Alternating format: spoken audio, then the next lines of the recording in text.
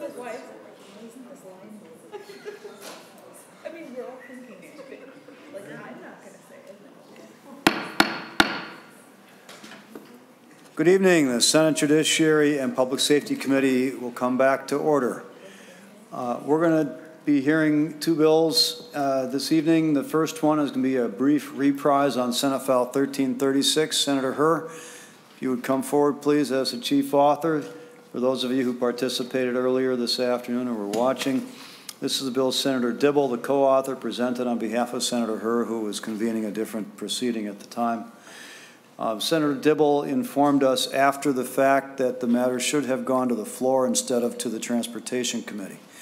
What we're going to need to do is reconsider the vote by which the bill was sent to the Transportation Committee. Then once we have the bill back in front of us, I'm actually going to have an amendment to offer. And I'm going to ask Senator Seeberger to take over the gavel so that we can do that proceeding. And I'll ask staff to hand out the amendment as we're getting started here so we can be efficient.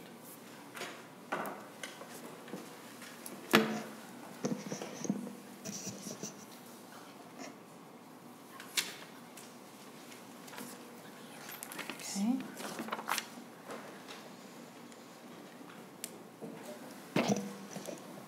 Madam Chair. Senator Letts. I move that the vote by which we recommended Senate File 1336 to pass and be re-referred to the Senate Transportation Committee be reconsidered. All right. On Senator Latz's motion to reconsider the vote on Senate File 1336, all those in favor say aye. Aye. Any opposed say no. Motion carries. All right. So we now have 1336 before us, and we have the A3 amendment, I believe, Senator Latz? Yes, thank you. Madam Chair, I'd like to offer the A3 amendment, and I'll explain it.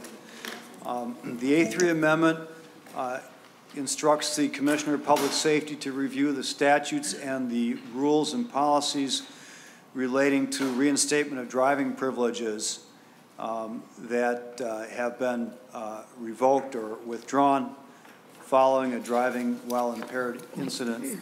In particular, the intent is for the Commissioner to focus on requirements that needlessly interfere with the person's ability to reacquire driving privileges, such as requiring documents that are so old that it'd be practically impossible for someone to find them or get copies of them.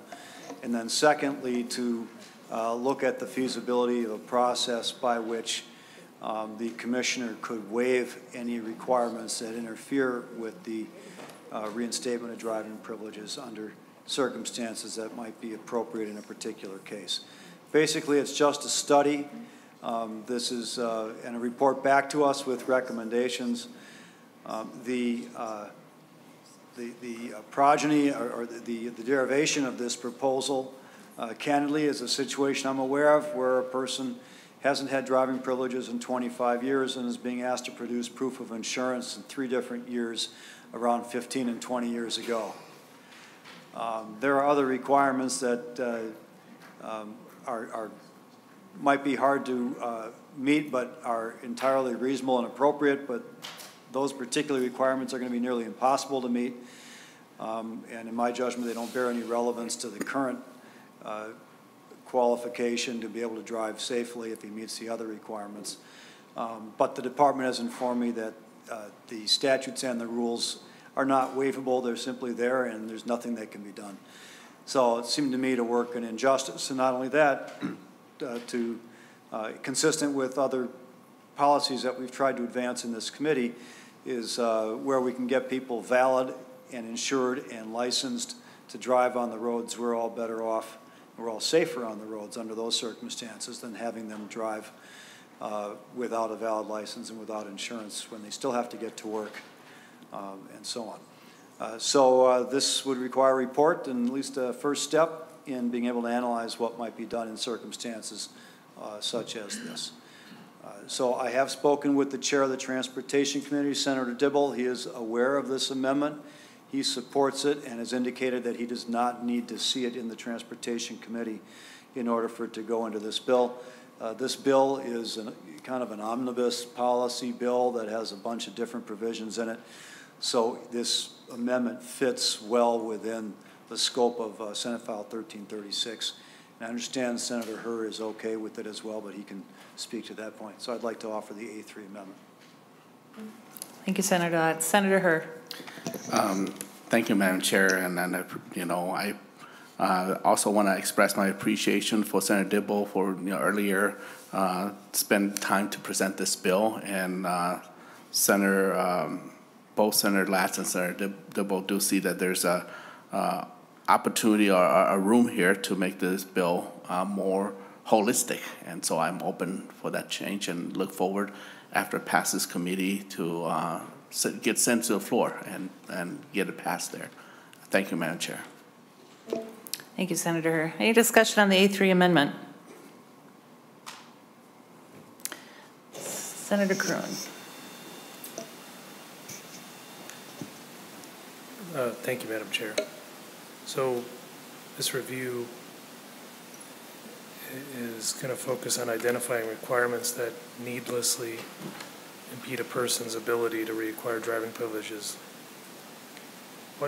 I guess my question is, what does needlessly mean, and who gets to determine whether it's needless? Senator Latz.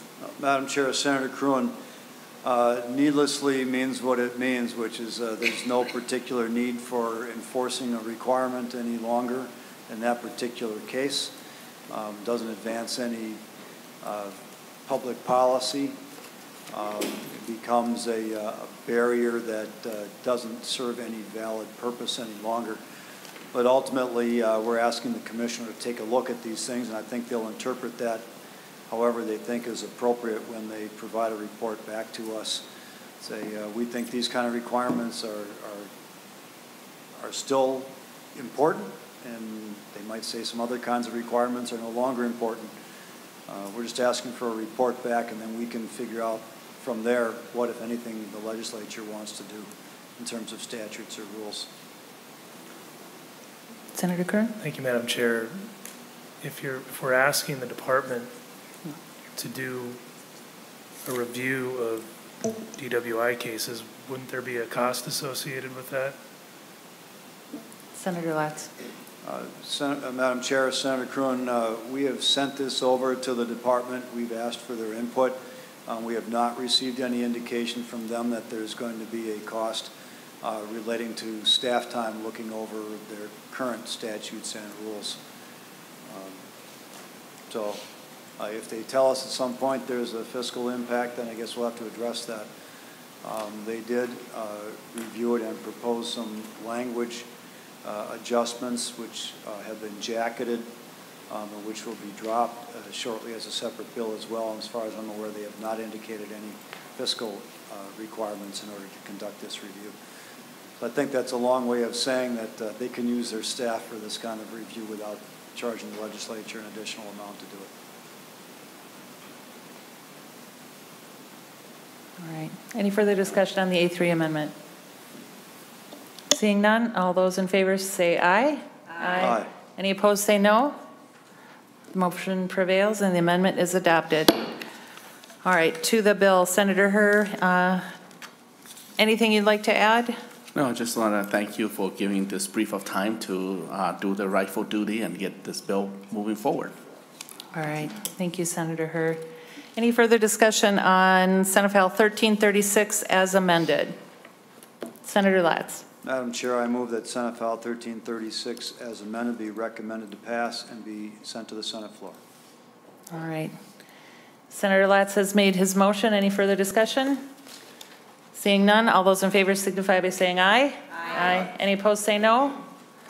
The motion prevails and the bill is headed to the floor. Congratulations, Senator Herr. Thank you, Madam Chair. Senator Wiklund's bill is up next.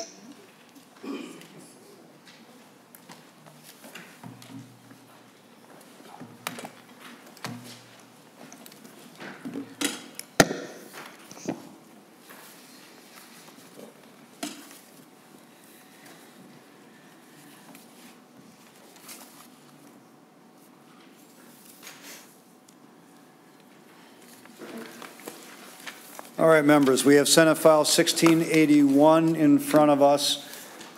In your packet, you will find the first engrossment of the bill. You will also find an A5 amendment, which is a delete everything amendment, and then you'll find an A6 amendment, which is an amendment to the A5 amendment.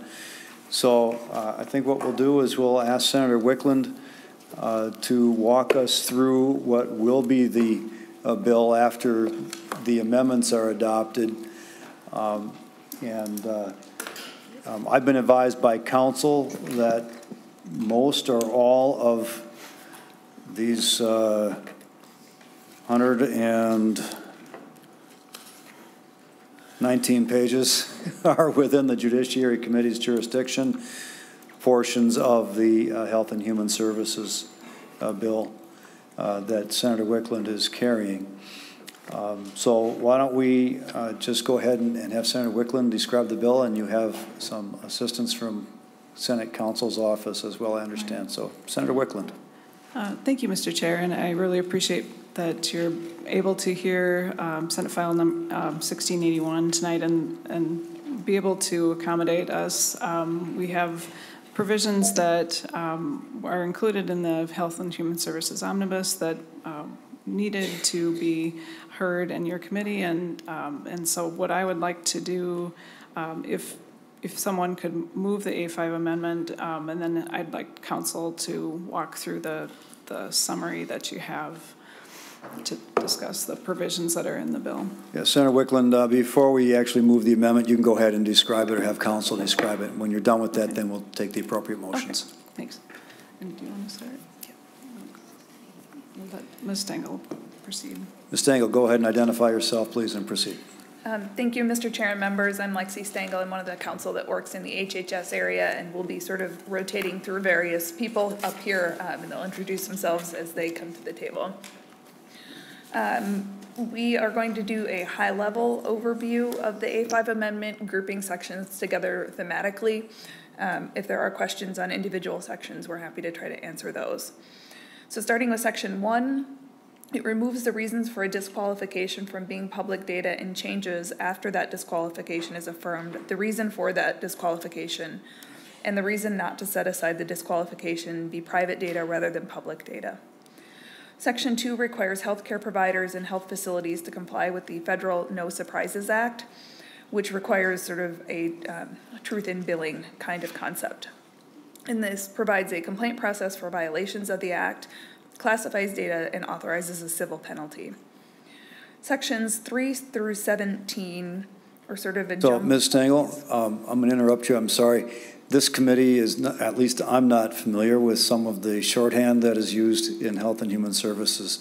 So something like saying the No Surprises Act means nothing to me. If you could, as you're going through this, maybe take some of those terms of art and give a little more explanation, that'd be helpful.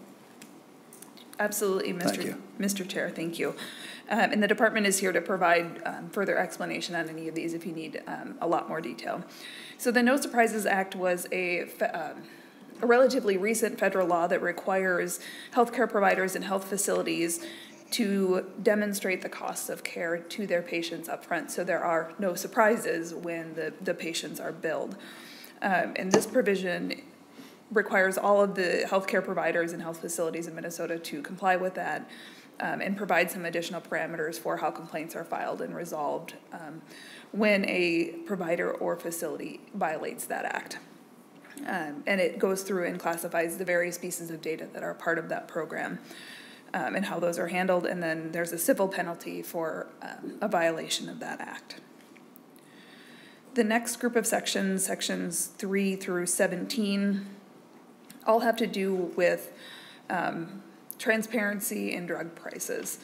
So there in state law is currently a Prescription Drug Price Transparency Act that requires what it sounds like, the prices of drugs needs to be posted and available. So these sections do a variety of things to provide additional transparency on different and new types of drugs.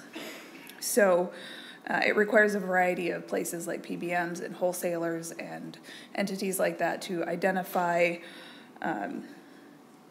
to post information on certain classes of drugs on their, available to the public. They have to report on drugs that are identified as drugs of substantial public interest, and the department will identify what those drugs are. There's a limit, I think it's several hundred of them can be identified. And then a reporting entity, if they don't provide all of these reports to the department as required on what they're doing with their drug prices, there's a civil penalty for that. There are also manufacturer penalties for failing to submit timely reports as required, for failing to provide the necessary information or inaccurate information, or failing to comply with other provisions on the transparency provisions. And I'll turn it over to Mr. Hudala for the next sections. Thank you, Mr. Chair, members of the committee. For the record, my name is Nolan Hudala. I am nonpartisan Senate counsel for the HHS committee.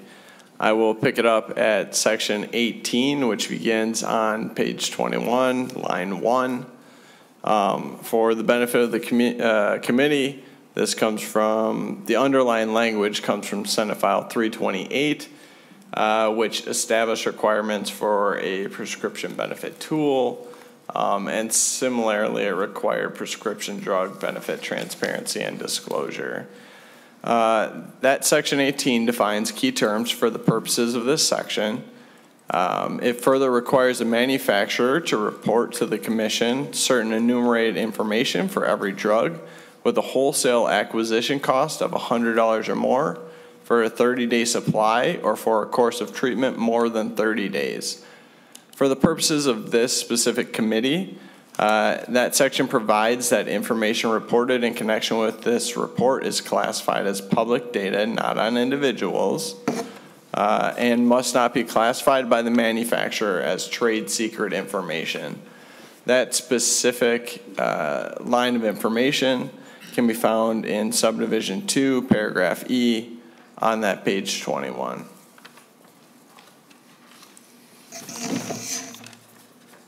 Sections 19 to 21 relate to a different underlying bill. That bill being Senate File 2002, specifically the Healthcare Affordability Board.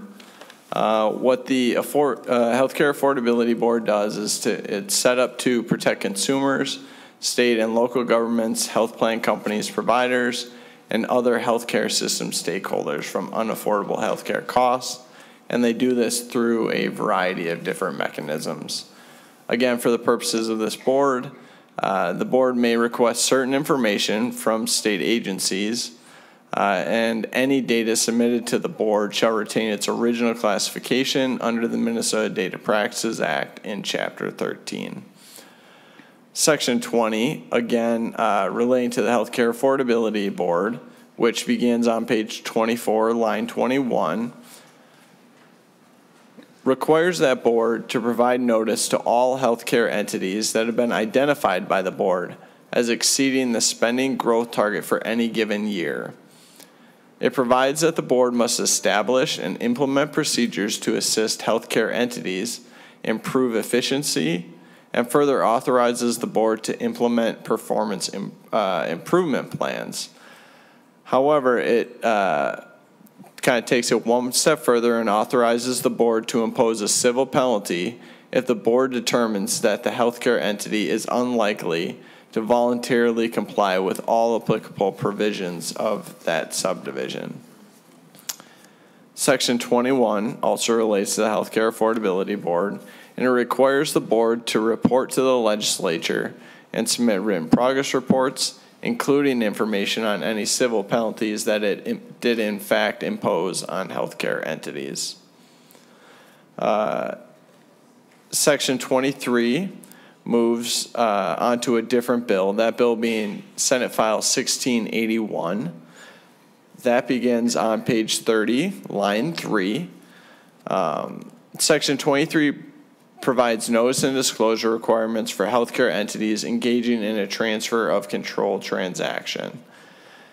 In particular, it authorizes the Commissioner of Health and Attorney General to review and enjoin such transactions under certain circumstances most notably if those circumstances are adverse to the public interest. It provides for specific and substantial limitations on nonprofit corporations formed under Chapter 317A, including review and enforcement of such transactions.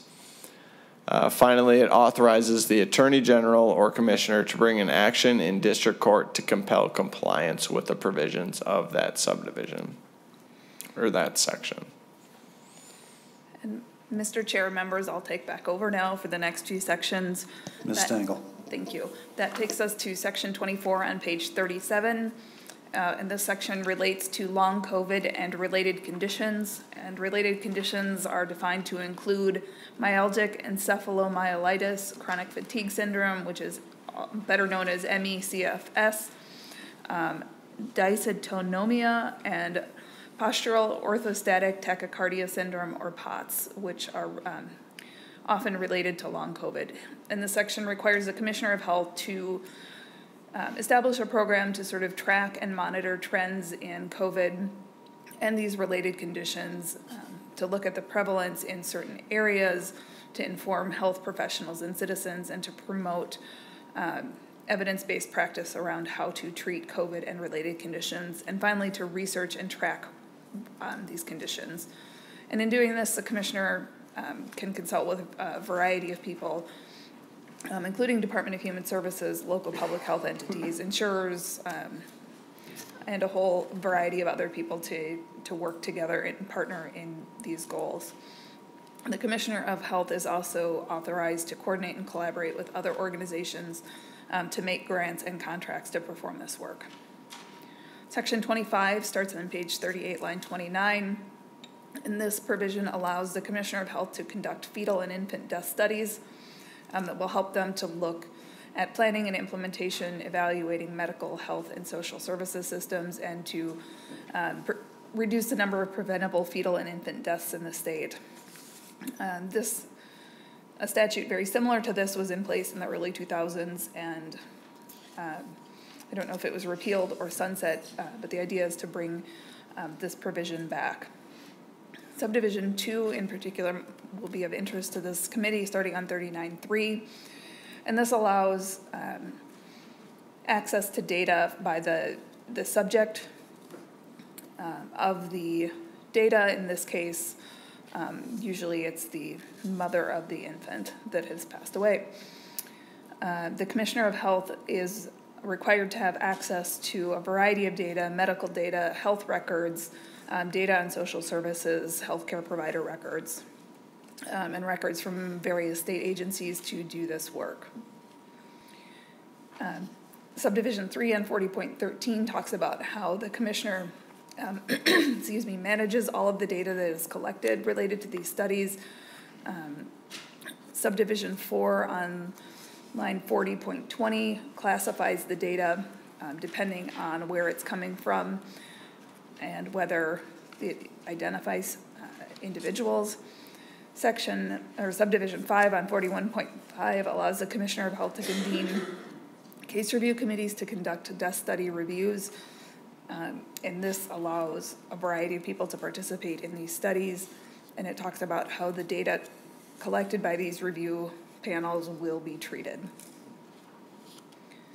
The next section is section 26 on page 42, line 10, and this is the Healthy Beginnings, Healthy Families Act, which overall is stated purpose is to build equitable, inclusive, and culturally and linguistically responsive systems to ensure health and well-being of young children and their families.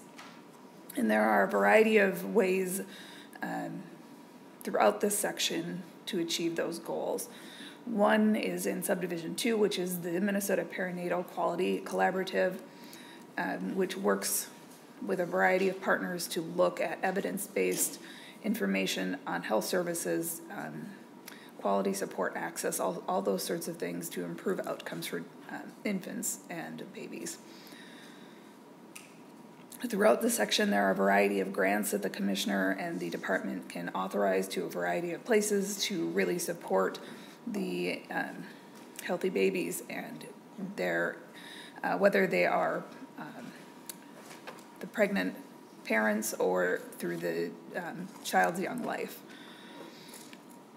There is a partnership to prevent infant mortality that the Commissioner of Health establishes to look at best practices in sharing summary data on infant death and to promote policies to improve outcomes for young children. There are several screening tools that the department will develop and offer for use to help screen young children at risk for developmental or behavioral concerns. And then starting on 46.6, there are several provisions here about model jail practices for incarcerated patients, which requires the Commissioner of Health to develop model practices to connect children to parents or caretakers that are incarcerated. And there are a grant to help with these programs and to connect the children with incarcerated parents. And then sections 27 through 30, which start on page 4711, amend the prescription monitoring system. So the prescription monitoring system requires dispensers to report certain information into the system so it's accessible to track who is being prescribed what. So this will specify when a dispenser is and is not required to submit data reporting. It provides for destruction of data after a certain amount of time. There are some changes to access the data in the reporting system, and it moves the Board of Pharmacy into its own section and allows the board personnel to access data to conduct an investigation specifically related to a licensee or a registrant that uses the system. The board may also obtain data about utilization rates of the system. And then at the end of that, section 30, it amends provisions relating to immunity from liability. And I think we'll do a quick staff change here, Mr. Chair.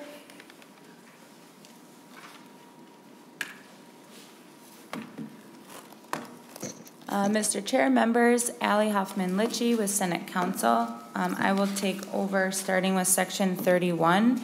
Section 31 enhances the Financial Fraud and Abuse Investigations Program in the Department of Human Services by allowing the Commissioner for entities that are excluded from a program administered by the Commissioner to prohibit them from getting grant funding from any program also administered by the Commissioner. Sections 32 to 33 and 38 and 68 transition the guardian and conservator background checks to the Bureau of Criminal Apprehension and keeps the maltreatment and licensing agency checks with DHS. Sections 34 and 37 allow DHS to obtain Minnesota fingerprint-based criminal history records information for the Minnesota Sex Offender Program from the Bureau of Criminal Apprehension. This is in order to be in compliance with federal law.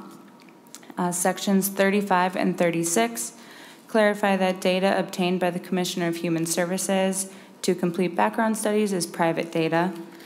Section 39 makes data relating to the grant of a set-aside and data relating to the grant of a variance private data rather than public. Sections 40, 42 to 47, and 49 to 57 implement an enhanced child protection response to reports of child sex trafficking by establishing a new non-caregiver sex trafficking assessment track. Section 41 modifies the definition of child in need of protection or services. It adds language that clarifies that parents of children that are reported to an emergency department or a hospital setting due to mental health or a disability who cannot be safely discharged to their family and are unable to access necessary services should not be viewed as unable or unwilling to provide care unless there are other factors present. Section 48 allows a report of suspected maltreatment to be made in the newly established provider licensing hub rather than just making an oral report. Mr. Chair, members of the committee, I will pick up at section 58. That can be located on page 78, line 17. Mr. Huddle. Go ahead. Thank you, Mr. Chair.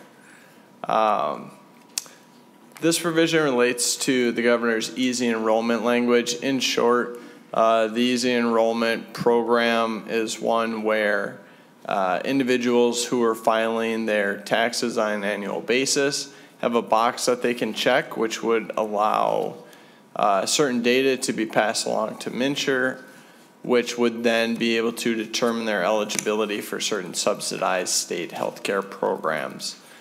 That section provides that the commissioner may disclose a return or return information to the MNsure board if a taxpayer makes the designation under section 290.433 on an income tax return filed with a commissioner. The commissioner may only disclose data necessary to provide the taxpayer with information about the potential eligibility for financial assistance and health insurance enrollment options under section 62V.13, which is a section that relates to MNsure. Mr. Chair, Ms. committee Ms. members. Hoffman-Litchi. I will pick up from sections 59 to 67. Those sections modify various child support enforcement provisions. Sections 69 and 70 modify collateral sanctions for general assistance, Minnesota supplemental aid, and the Minnesota Family Investment Program. Mr. Chair. Mr. Huddle. Thank you, Mr. Chair, members of the committee. Section 71 relates to Senate File 1681, which, if you recall, that relates to transfer of control of certain healthcare entities. This section of that bill extends the moratorium on for-profit health maintenance organizations to the year 2026. Specifically, it requires such entities to maintain nonprofit status under Chapter 317A, which is our state's nonprofit entity chapter. Thank you. Mr. Chair. Ms. Hoffman-Litchi. Thank you, Mr. Chair. Mr. Chair, committee members, last but not least, Section 72 is a repealer. It repeals statutory provisions that are related to the public law background studies. These are no longer needed when DHS obtains fingerprint-based criminal history records information from the Bureau of Criminal Apprehension. It also repeals a statutory provision that's related to legal non-licensed child care providers.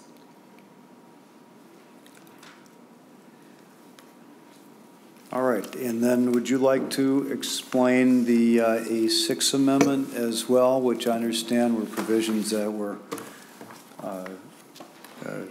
similar in nature, just weren't included in the A5 when the A5 was put together? Correct. All right. So who wants to go through the A6? I will, Mr. Chair. Right. Ms. Hoffman-Litchi. Mr. Chair, committee members, the A6, starting on line 1.4 through 2.18. This relates to sections 32, 33, 38, and 60 that are currently in the A5 amendment that transition the guardian and conservator background checks to the BCA, and this language is erroneously omitted. And then the rest of the amendment relates to other changes to Chapter 245C that are made to comply with federal law on data sharing related to background studies. These provisions make changes to state law that required an individual to share reasons for disqualification with the provider, and they were just missed when we were putting the A5 together. All right. So that's a lot to digest, members.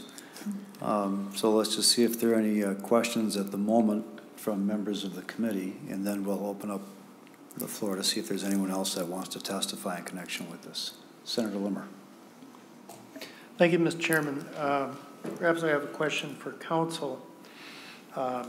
Which council, Senator Limmer? How many Judiciary Committee council or any of the multiple council in the audience here? Ms. Primo would do. All right. Ms. Primo, there's references on the A6 amendment as well as in the A5 that make reference to classifications of data. You can see on lines 2.18 on the A6 amendment, that certain data will be classified as private data, and then it simply stops. Is there a need to put some type of reference, citation reference to Chapter 13 wherever private data or a classification of data is referenced in new language? Ms. Primo. Mr. Chair and members, not necessarily. Those classifications appear in various statutes, both with a cross-reference to Chapter 13 and without.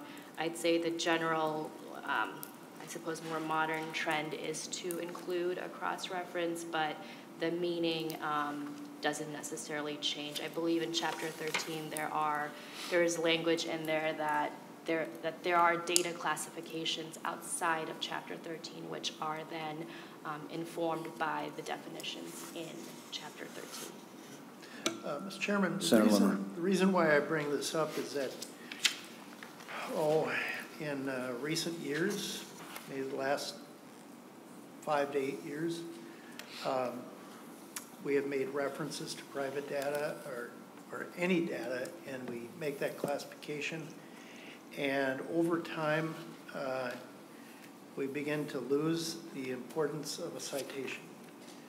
And in recent years, I know our Data Privacy Commission has recognized the need that we should probably make references to a specific citation to avoid confusion, and it also makes it easier for those who are practicing in this area. They know exactly what our intent is. And so I leave it up to the committee, but quite honestly, I don't think it hurts, and I think if we can make a reference to that point, I think it would be appropriate to continue that discipline where we can know exactly what we're referring to, even if there's a reference over an entire chapter that we're discussing or putting into new law. I think it helps practitioners in the future. So, Senator Limmer, I agree with you for all those reasons. And one remedy here suggested by council is that you can make a motion to make the statutory cross-reference as a technical correction throughout the A5 and A6 amendments, just giving direction to council to take care of that, and then they can do it when they engross the next version. Mr. Chairman, I would move that and give license to the council to make those additions to that reference for the appropriate area of law in Chapter 13 where it would apply. Ms. Primo, is there a particular language you would like us to use as the amendment here? Mr. Chair and members, not necessarily, but I suppose just so for transparency and so everyone's on the same page, but because this is language that's moving on in the HHS bill, so I think the intent would then be that those changes would be made here, but they would then be carried into the HHS omnibus, and those cross-references would be included there, regardless of whether this is passed out of committee or not. Senator Wiklund, your view on that amendment? Mr. Chair, I would accept that. I think if council is clear on the direction, I would see that as a way to bring consistency. So,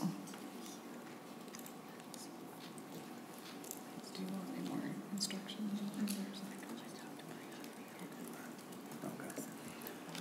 Okay.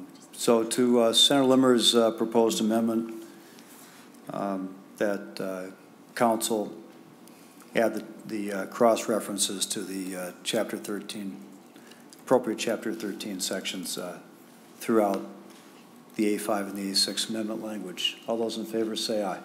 Aye. Opposed? Motion prevails. The amendment's adopted. Any further discussion on the A5 or the A6 content? Senator Kroon. Senator Kroon. Thank you, Mr. Chair. I'm going to go back to the A5. I'm reading page 40, 40.3 to somewhere around 40.9. It says that the commissioner must have access to all data described within the section without the consent of the subject of the data and without the consent of the parent or other guardian or legal representative of the subject data. And then in 40.7, it says the commissioner must make a good faith, reasonable effort to notify the subject of the data, parent, spouse, or other guardian, etc., before collecting data on the subject. What happens if the subject gets this notice and decides they don't want the commissioner to have this data? What happens in that situation?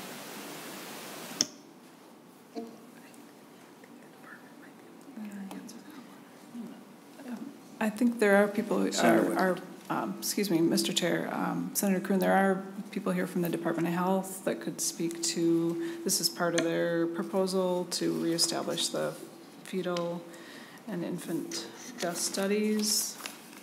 I think they could summarize and answer more quickly than I could. Whoever wishes to answer the question, go ahead and identify yourself and proceed. Sure, I can. Hi, my name is Karen Fogg. I'm with the Minnesota Department of Health. Thank you, Chair and Senator. To answer your question, we are proposing to reinstate the fetal and infant mortality reviews as a system that would be public health surveillance. We view this particular issue as essential public health work to monitor the vital events in these children. So it is not an optional activity. If these parents are already notified and offered grief support currently through a grant that we have with an organization that can connect them if they are willing or interested to grief support. So this would be an additional notification. Senator Kroon. Thank you, Mr. Chair. So there really is no purpose for the notice other than potentially to offer grief assistance. Is that right? Ms. Fogg. Mr. Chair and Senator, we provide the similar sorts of notification in the maternal mortality or maternal death study statute, and this is following the same type of model where we feel that it's important that we let them know that that the data is being accessed, and we have found that many families feel that it's important that a very painful experience in their life is being considered to think about recommendations for the future. That's the entire purpose of collecting this data, so that we can look at strategies and recommendations to prevent future deaths. And many families feel that that's a very positive step that's taken out of a very painful time for their family. Senator Kroon. Thank you, Mr. Chair. Well, of course, some families might think that. Some families might not think that, and they may not want the government to have access to that data precisely because it was such a painful experience in their life. And I'm just struggling with what the purpose of notifying people are if there's absolutely nothing they can do about it once they get the notice. And it sounds like we're going to notify you that we're doing this, but there's nothing you can do about it. Is that right? Ms. Fogg. Mr. Chair, Senator, that is correct, that there's not an ability for a family member to ask us to not collect the data. The concern that we have is that it's really important to have information that's representative of the entire population, because these numbers are not, enormous. It's not like that this is not every single person, that the number is small enough that if we lose some of that data, we lose the ability to talk about what has actually happened in our state and to have representative data, information, and recommendations moving forward. Senator Kroon. Thank you, Mr. Chair. Do you have any data to suggest how many people would voluntarily agree with the commissioner getting access to this data versus those that would object? Ms. Fogg. Mr. Chair and Senator, I do not have data like that. Senator Kuhn. Thank you, Mr. Chair. But then how do you know whether it would make a difference in the studies if it's a very small percentage, a minuscule percentage that would want to opt out of this and not have their data used by the government? In those cases, it really wouldn't affect what you're trying to do here, would it? Ms. Fogg. Mr. Chair and Senator, I would argue that this is such an essential component of the Commissioner of Health's authorities and an essential part of our public health surveillance on vital events, that it is a really crucial component that we continue to measure and try to collect information about why these deaths occurred. Senator Kuhn. Thank you, Mr. Chair. It's so important that it's critical to have 100% participation in it, even if against people's will. That's what you're saying. Ms. Fogg. Mr. Chair and Senator, yes, that is what I'm saying, that this is essential data that we collect. There's about 330 infants that die and about the same number of stillbirths or fetal deaths in the state. It is essential for us as a state to understand why these events occur and to try to prevent them in the future. Senator Krohn. Thank you, Mr. Chair. Well, I mean, I'm not denying that the data isn't important, but if we don't know how many would be like, yes, absolutely, versus those that say, I would really rather the government not have that data, for whatever reason that individual has. And without knowing that, it seems to me that it's a stretch to say that it's so fundamentally to the purpose of this that one or two that might decide they might not want to do it would disrupt the whole thing. It seems to me that we should get a handle on that information before we make it mandatory for everybody. Thanks. Is there any further questions at this time from members of the committee? Let me just ask before we go on: is there anyone else in the hearing room, members of the public, that intend to present some testimony here? All right.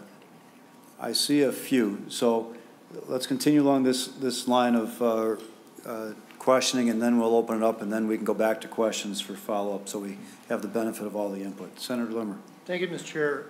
I'm triggered by Senator Kruen's line of questioning, and I'm kind of concerned about a lack of consent by individual citizens. And we ask and recognize the right to consent in almost every other area of health data requests. And I don't understand why we wouldn't recognize that opportunity for consent in this case that Senator Kroon has raised. Isn't a sampling enough, even if it was a very large sampling, but to have 100% participation deemed by the government to be the requirement, and nothing else is satisfactory to the Department of Health. This has been a pattern of the Department of Health for many years. And I just don't understand why a very large sample, 80%, 75%, wouldn't be adequate enough. So could you explain to me why that large of a sample would not be adequate enough for the Department of Health to draw conclusions? Because quite honestly, this type of data is very personal, very intimate, and there are some people that just don't want to give that information up regarding their own selves. They believe in the autonomy of the individual, but somehow the Department of Health doesn't seem to recognize that same degree of autonomy. Ms. Fogg. Mr. Chair and Senator, so on the issue of consent, this data also follows the same model that the Maternal Mortality Reviews Committee uses in the Maternal Death Studies statute.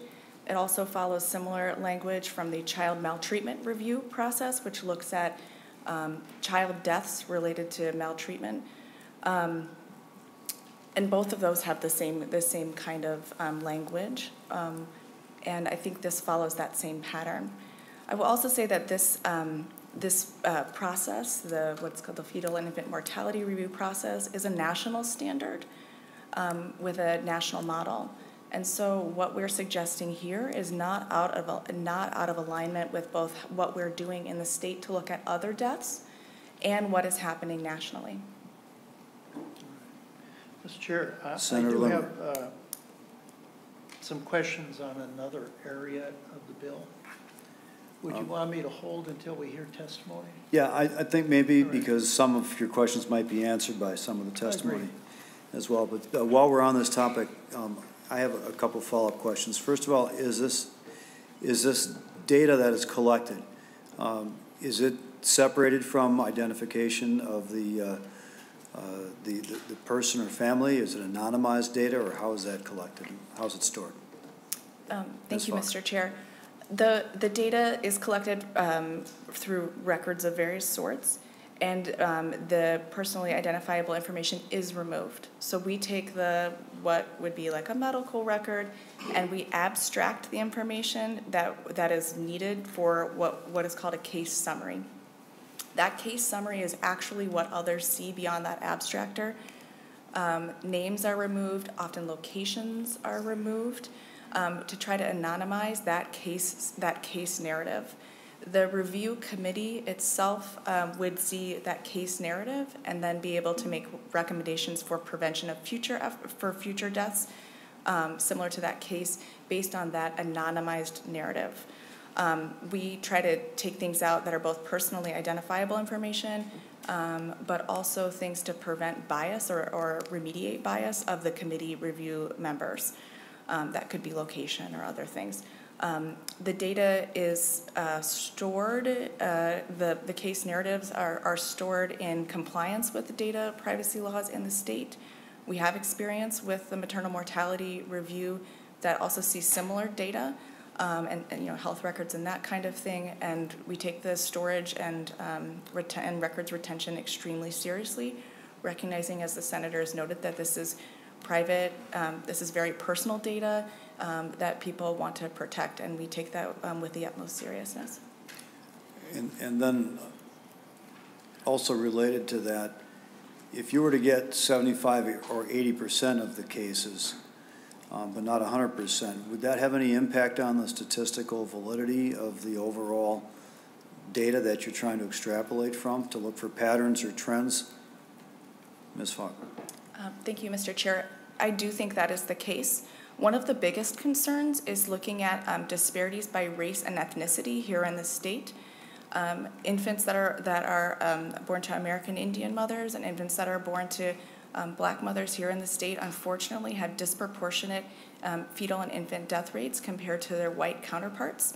And those numbers are small in many communities. And so if we don't get enough of those deaths as part of the overall sample, we cannot make specific summary data available about those cases. We can't make specific recommendations available about those cases, and those health disparities between communities are extremely important to us, and we'd like to be able to provide useful, actionable data, summary data, publicly available, and summary recommendations out of this process. I would also think if there was any common feature among the demographic that would decline to provide data if they had that option, you wouldn't even be able to recognize that or any patterns within that group because you would not have gotten the data to be able to analyze it, right? Yes, Mr. Chair, that's correct. All right, so why don't we pause the committee questioning now and take other public testimony, and then we'll reopen the committee questioning. I have on here is it Ms. Conti from the Attorney General's office? No? Ms. Conti is available. Mr. Available Chair, to answer questions? Answer questions, yes. Okay, thank you. I saw two other hands go up. I saw Mr. Lehman's hand go up, and I saw this gentleman's hand go up. Mr. Lehman, whichever, if you both want to come on forward, that's fine.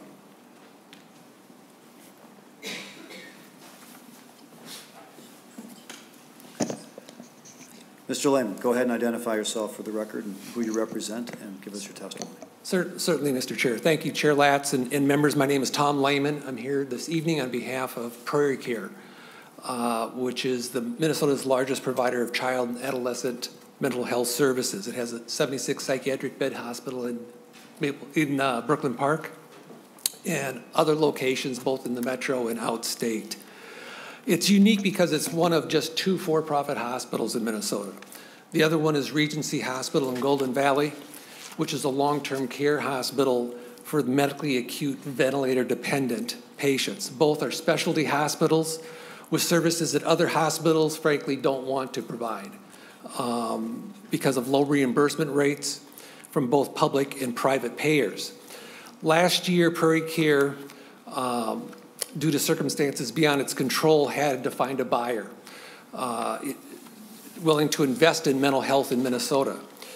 Failing to find a buyer would have been devastating for the thousands of patients that Prairie Care serves every year. Thankfully, a company called Newport Health stepped up and bought Prairie Care. Newport's a national provider of mental health and chemical dependency services in a residential setting for youth and young adults. They had recently established a presence in Minnesota because they had purchased the, at that time, closed down St. Cloud Children's Home and transformed that into a state-of-the-art residential treatment facility for adolescents. And they'd also invested in several other group residential facilities. Continued investment and expansion of mental health services and chemical dependency services at a time of critical provider shortages and increasing demand is good news for Minnesota's patients and good news for our communities. I'm sure all of you have received calls from constituents. If you're new and you haven't gotten a call yet, you will at some point get a call from a constituent saying, my kid's in crisis, my kid needs help, what am I supposed to do? If the financial transaction provisions in section 23, and I just ask you to open up the amendment, the A5 amendment, to page 30, because I want to reference several things starting in section 23.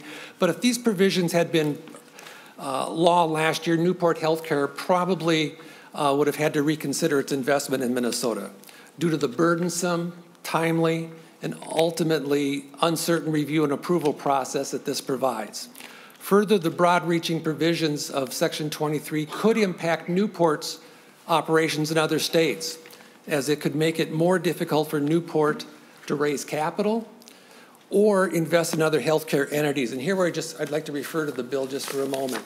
It defines, Newport meets the definition on page 31, line 1. At the top of the page is an entity that owns or exercises control over another entity, because they bought Prairie Care, which is defined on the previous page. If you drop down to page 31.27, it defines a transaction as an action or a series of actions within a 5-year period that constitutes, and then it goes on to list a number of things. And then on page 32.21, it says this subdivision applies to all transactions where the healthcare entity involved in the transaction has an average revenue of at least $40 million a year. Newport has well over $40 million a year. So every transaction, as we read this, that Newport is involved in, and they're involved in 11 states, Mr. Chair and members, the transactions that they're involved with in California, in Connecticut, in New Jersey, other states where they are involved in healthcare transactions, as we read this, would be subject to the review of the Attorney General of Minnesota and the Commissioner of Health. And going on to page 36, line 24, our Attorney General will consult with the Commissioner to determine whether a transaction is contrary to the public interest. Now, I've known our Attorney General for a number of years. He's very bright, much brighter than I, which is not a tough benchmark to beat, but he's a very bright guy. But I'm frankly not confident he has the ability to consider transactions in California or Connecticut and determine if they're in the public interest. So I just want to flag that. Just a couple more points, Mr. Chair and members. Thank you for your patience. There's not a stampede of investors rushing to Minnesota to expand our mental health and chemical dependency services. As you know, there's a shortage. And it's because of the poor payments from public payers and private payers. And that's a major reason for the severe shortage of mental health providers and mental health access that we have in the state. And in partial response to these challenges, last year, members will remember who were here last year, the legislature passed legislation that waives the hospital moratorium law from August 1st of 2022 to July 31st of 2027 for expanding mental health services in an effort to encourage people to come into this market. How do we get more people in? Let's reduce the barriers to entry.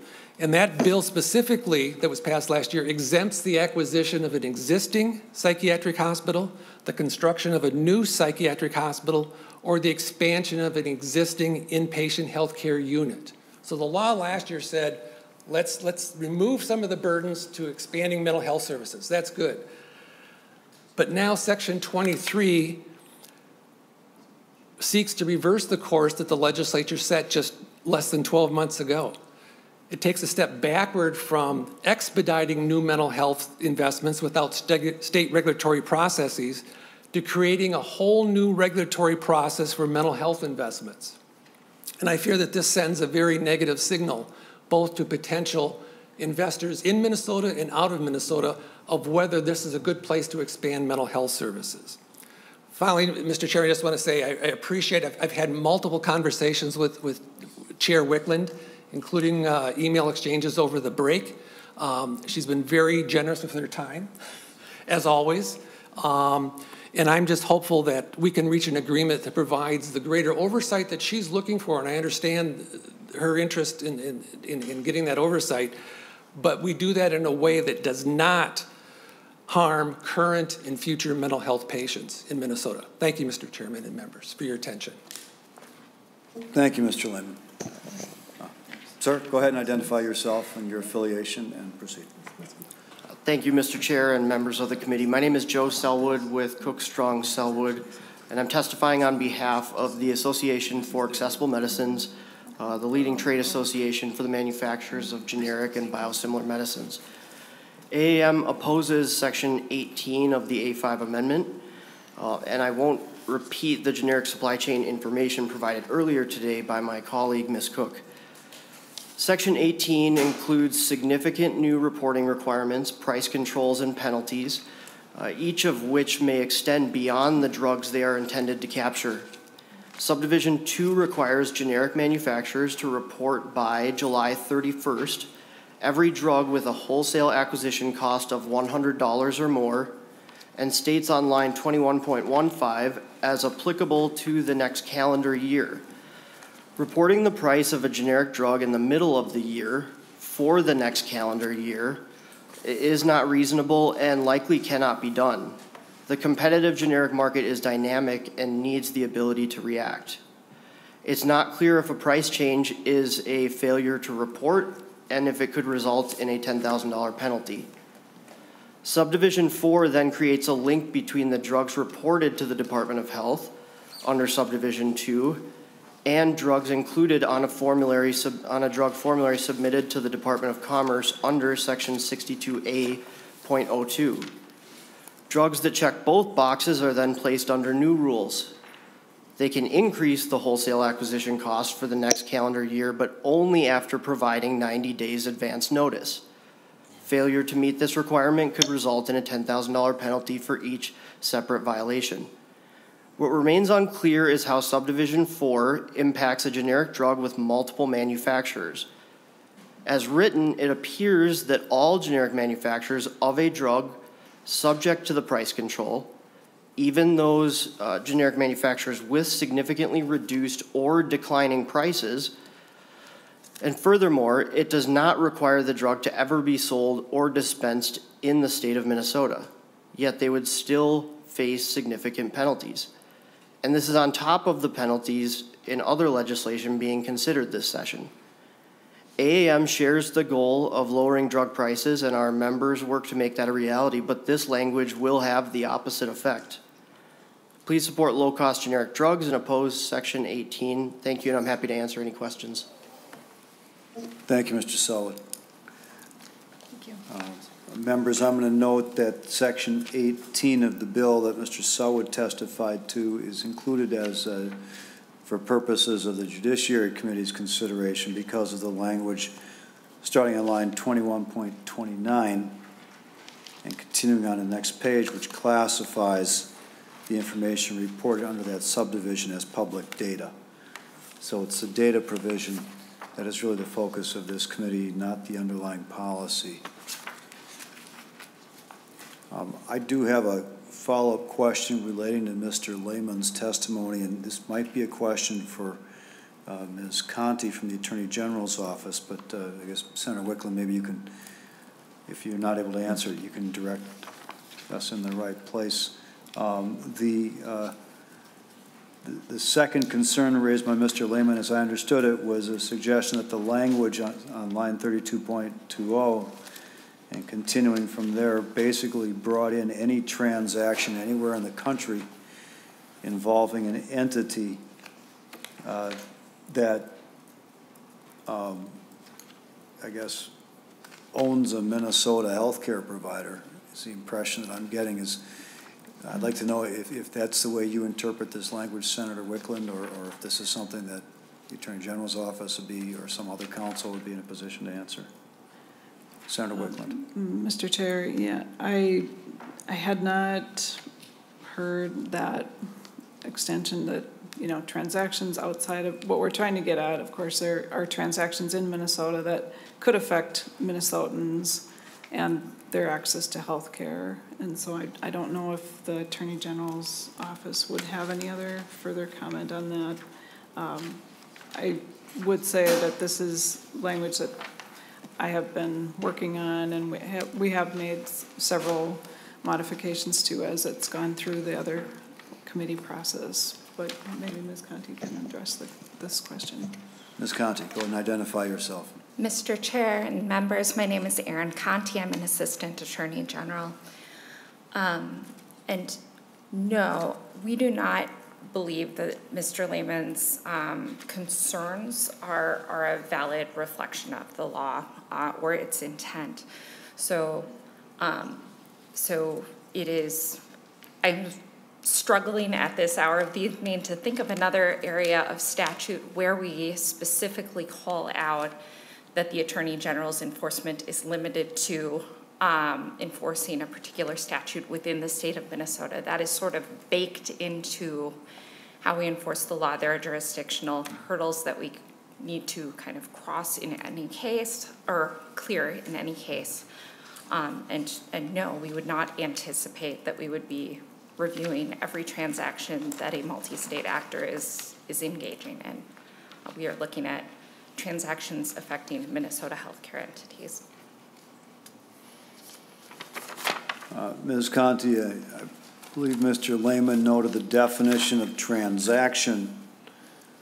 That's on line 31.27, doesn't limit the transactions to the state of Minnesota, although I guess I would have inferred that was the case. And then he jumps to 32.20 where it refers to transactions, again, without an explicit limitation.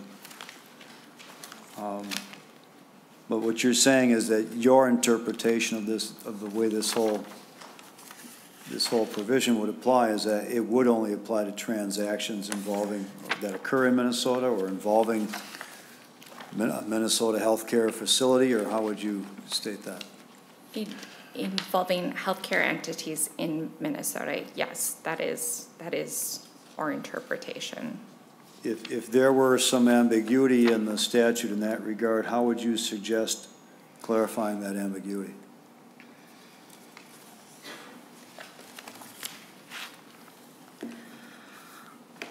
Senator, Mr. Chair and members, I would need to circle back to the committee on that point. In the, I think we're at 5+ committee hearings we have had on this language at this point in time. This is a novel question to us. We have not heard others raise concerns about purely out-of-state transactions, and I would hesitate to suggest an amendment to address it just off on the fly at this moment. Okay. I appreciate that, and And I can think of something that would take care of it just within the confines of the definition of transaction, but there may be some language somewhere else where it would be more broadly applicable that would clarify it in a better way in an area of the statute I'm not as familiar with. I think it'd be a simple matter to, within the definition of transaction, add a provision that says it only applies to healthcare entities located in Minnesota or something to that effect. But I would appreciate if you give some thought to how it might be best incorporated there so there isn't any doubt about that. Mr. Chair. Ms. Conti. As we're looking at this, there are a couple of carve-outs placed around 3216.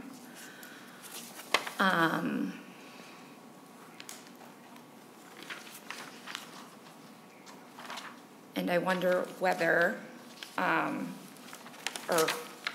after 3219,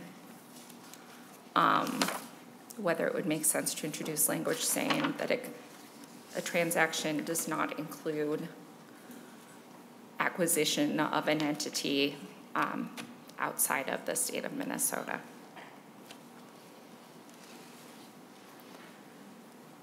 Or acquisition, transfer of control, et cetera.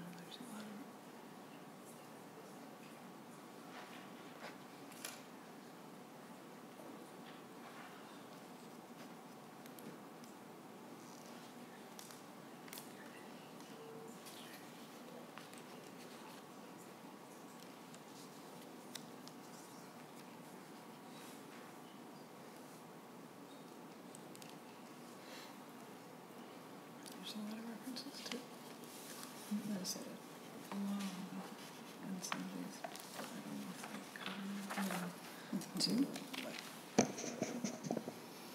if there's different chapters. Ms. Conti? I see we have other counsel thinking about this question too. But what if you, on line 31 point, I'll let you guys talk about it. I won't talk over you. Go ahead.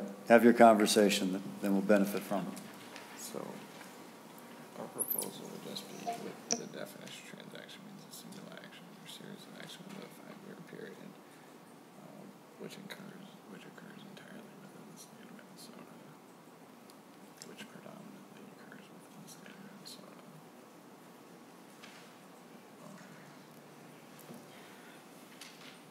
Even a part of it has to occur in the state of Minnesota, which occurs in part of the state of Minnesota. Let's go with which occurs in part of the state of Minnesota. Yes, I like that. Mr. Chair. Senator Wiklund. Mr. Hudala has a suggestion for an oral amendment. Mr. Chair, members of the committee, the oral amendment would read page 31, line 27, after period, insert, which occurs in part within the state of Minnesota.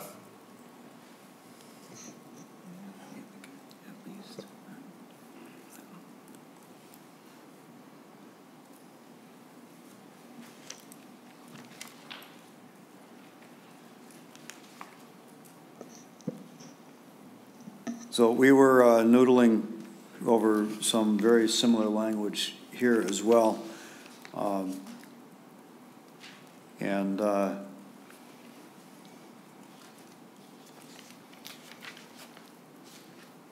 I think that might cover it.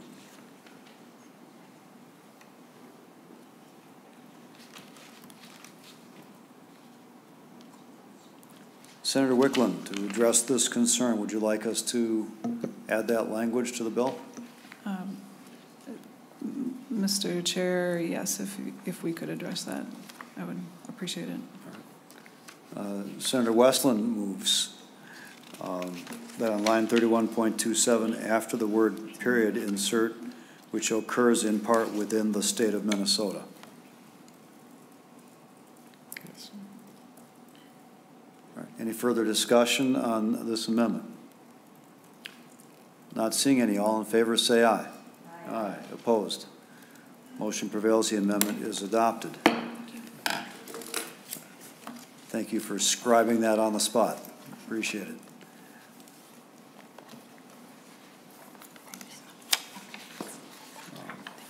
Is there any further public testimony or discussion from members of the committee? Questions? I know Senator Limmer had a question he was holding on from earlier. Mr. Lehman, if there was something else that you thought we could address, or Mr. Selwood, if you think there's something else we can address while still accomplishing the purposes of the bill that Senator Wiklund seeks to improve, happy to consider that as well. Mr. Lehman. Mr. Chairman, I'm not going to turn that opportunity down. Well, if you think there's something we can fix here and now. Perhaps. I didn't go through all the concerns in this section, and as Ms. Cook said this afternoon, I'm not a lawyer, but I try real hard. And I just want to quote her on that. That seems to be a common theme today. I'm not sure what to make of that. But another. You got to bring in the board of law, someone to go after people. But another impersonating lawyers. Another concern, Mr. Chairman. Again, Tom Lehman speaking for Prairie Care. Just another line that just jumps off the page that raises concern is on 32.8. Again, Prairie Care was purchased by Newport Health. Newport Health is in multiple states. It's a for-profit corporation. If they were to merge with someone or be acquired by someone, and that process results in a new entity, does that trigger all the notice requirements that would have to be provided to the Attorney General? Because again, Newport has a presence in Minnesota. I appreciate very much, Mr. Chair and Senator Wiklund and members of the committee for the amendment you just did. But what would be the impact of Newport being bought or merging with someone, creating a new entity? Does that trigger all these additional notice requirements? Because so you're asking a question of interpretation. So let's ask the bill's author if they would interpret that, and then the second question would be maybe that's what they want to do anyway. But let's answer the first question first. Yeah. Senator Wiklund. Mr. Chair, I don't know if Ms. Conti would have any comment on this particular. I think there could be a case where something is created. I'm not sure if it's as easily as resolved that, creation of a new healthcare entity is not something we'd want to take into consideration. But trying to think of a more detailed answer to that. I don't know if Ms. Conti's coming forward. I understand what you're getting at. Yeah, it's Ms. Conti. Mr. Chair and members, Mr. Lehman may not be a lawyer, but this feels very much like the hypotheticals that young law students tend to engage in. I'll take that as a compliment. Thank you. At this moment, I hesitate to answer whether a hypothetical entity may be, acquiring or maybe investing in or maybe being invested by or from Prairie Care would trigger the review process envisioned here. It is possible, but given that rather vague cloud, I guess I don't know Is it possible that, you know, some threshold of investment would be crossed affecting a Minnesota healthcare entity? Maybe. I guess in hideous law student banter fashion, I would have to also say I would need to know more before I can give a full answer to that. Fair enough, Ms. Conti. Mr. Chairman, Lehman. I'll just say, I'll take that as a compliment, Ms. Conti, but Newport and Prairie Care are not hypothetical corporations. They are corporations present in Minnesota today that serve constituents of every legislator on this panel. They serve constituents who are in every county in the state of Minnesota. Majority of them are on Medicaid, covered by DHS. So I'm sorry, it's a little concerned with saying that they're hypothetical. These are real people with real problems. No, Mr. Lehman, I don't think Ms. Conti's suggesting anything to the contrary, but we're trying to apply proposed statutory language to a situation that none of us have a whole lot of detail about other than you, who knows a lot more about it. But my own interpretation of this is if a proposed acquisition of a large national organization of a Minnesota healthcare entity crosses a certain threshold, whether it creates a new healthcare entity or whether it meets the $40 million per year thresholds or whatever, I think the idea is then, yes, it would trigger some notice and review requirements to make sure it's in Minnesotans' best interest for that to occur. I think that's the whole point of the bill, if I understand it. But Ms. Conti, you're kind of... Yes, Mr. Chair and members, and again, I think we have now orally amended this to provide some additional comfort. The traditional notions of jurisdiction and other limitations are here.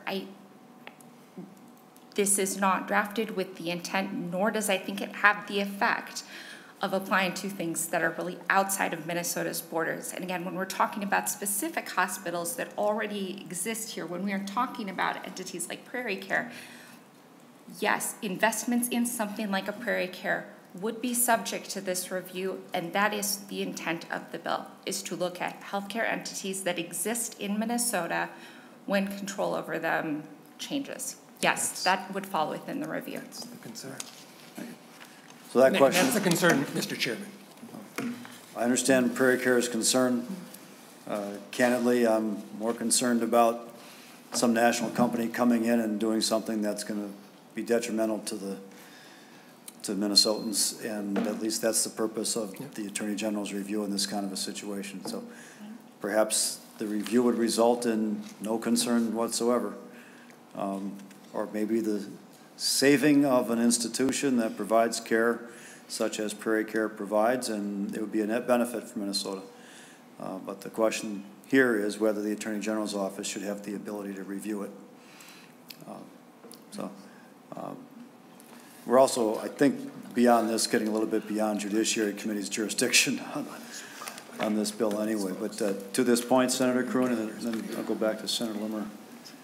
Thank you, waiting Mr. patiently. Senator Kroon. Thank you, Mr. Chair. I'd just like to point out that this committee thrives on hypotheticals. We do it all the time.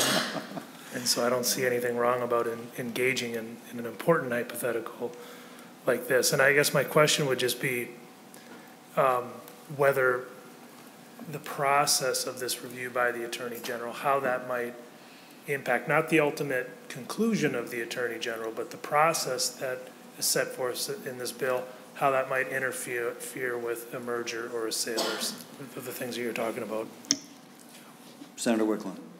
Mr. Chair, Senator Kroon, I mean, I think that sort of speaks to what potentially could happen, and I think it's hard to, I could see, you know, impact happening to a transaction but then I also, how would we ever decide to do anything, or, you know, how would we take action to review important transactions like this if we're always thinking about, well, would this inhibit something from taking place? I don't know, Ms. Conti, would have So it'd be a barrier to entry, but it's a barrier worth establishing so we can protect the interests of Minnesotans. Is that what you're suggesting, Senator?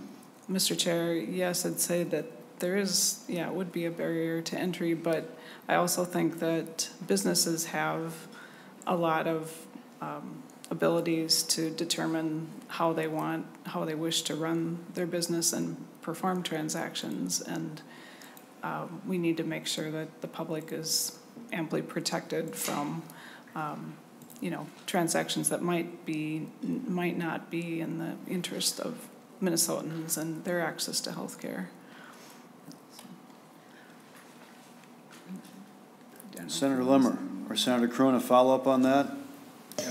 Thank you, You Mr. can Chair. fight Senator Limmer for the mic. I guess what I'm trying to determine is how big of a barrier it is, whether it's impossible. So I'm asking for your perspective on what the potential sale. Yes, I forgot your name. I'm sorry. You're directing your comment to Mr. Lehman? I can't see who you're looking at from here. I'm sorry. Senator Kroon. Yes. All right. The practical implications, whether this barrier to entry, as we're calling it, what the practical implications of this bill and the process would be for a sale or a merger that you had previously discussed. That was my question. Mr. Chairman and Senator, that's an excellent question. And again, Newport's response to that specifically is that if this had been in effect last year, they won't say that they wouldn't have invested, but they would perhaps take another look to determine, because of the time delays in here and the ability to review the information that has to be provided, the look back period is just very troubling from a business perspective to have to, normally in business, company A wants to buy company B and they shake hands and it's done. This is at least a 6-month process if the Attorney General decides to get involved, and at that point, the time may have passed. Mr. Chair. Senator Wiklund. I would like to point out that this isn't, that this process is established and set up in many states. Ms. Conti's pointed out that in 29 states have similar sort of review processes, and those states have differing periods of time that they, the review process or the notification timeline varies from a 30-day to 120 days, and we've changed the bill to be a 90-day notice. So I mean, we are making changes as the bill moves forward, but I don't think it can be claimed that this is far out in terms of a review process, as compared to what is required in other states. Senator Limmer. Thank you. I've written down a number of questions that I'd like to ask. The first question is we've made a lot of references in a number of bills giving the Attorney General access to perform action on a variety of different issues. And I just wanted to question, doesn't the Attorney General have a blanket authority anyway to do that? Do we have to write it into bills? I'm trying to recall that and what the authority of the Attorney General is. So could maybe counsel tell me if the AG has blanket authority to review and pursue civil action on a variety of issues, or does it need specific permission from the legislature to do so? Ms. Primo. Mr. Chair and members, the AG has broad inherent authority, but when it comes to overseeing the various transactions of corporations or specifically nonprofits, there are specific provisions in Chapter 317A and Chapter 501B, and yes, under the there is a specific 45-day waiting period with a 30-day extension, but this would add more to that current authority in terms of what the notice would require, and there's also a public interest standard in here, which isn't in our current law in 317A. So it's a broadening of what is already generally required in some form in our current statutes. Okay. Senator Limmer. Senator Latz, thank you. I noticed on page 38 and 42 there's a purpose statement that are in both pages. They're different, slightly different. We traditionally don't put purpose statements into our statutes, and I was wondering why we have purpose statements in this bill. Pages 38 and 42 you're referring to, Senator? That's right. So section 25, subdivision 1.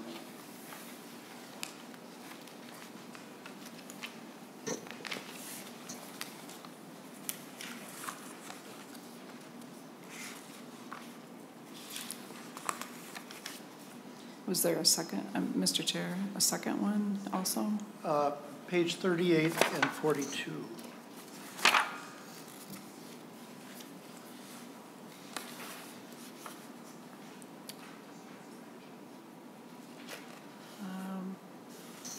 So Senator Wiklund, can you tell us, or can council tell us what the substantive value of those purpose statements is?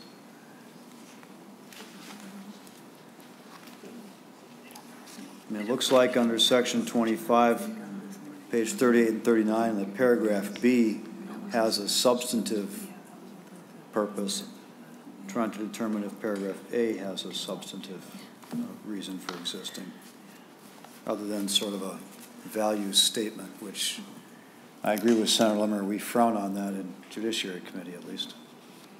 In the Senate, we've kind of frowned on that.